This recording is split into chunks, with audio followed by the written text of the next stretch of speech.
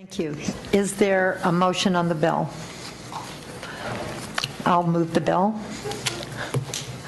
And I will support the bill today. I find very compelling the senator's last remarks. I'm a grandmother of 7. I wouldn't want one at a school, the school, 3 blocks from my house.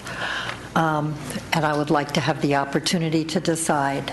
And it sounds like there are many people here who would like to have one in their neighborhood, close by, opportunities to view and sell guns. And that is certainly their right. And as you said, there is nothing in this bill that would deal with that. This is a local control bill. I've always been for local control. And a district bill. A district bill, even. Right, okay. Madam Chair, I think I'll take the author up on that. Let's do a bill together.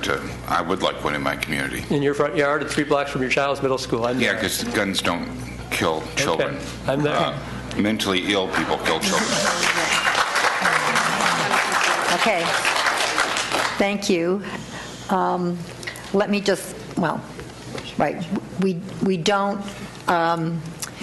have expressions of clapping or booing or anything on either side ever in this committee.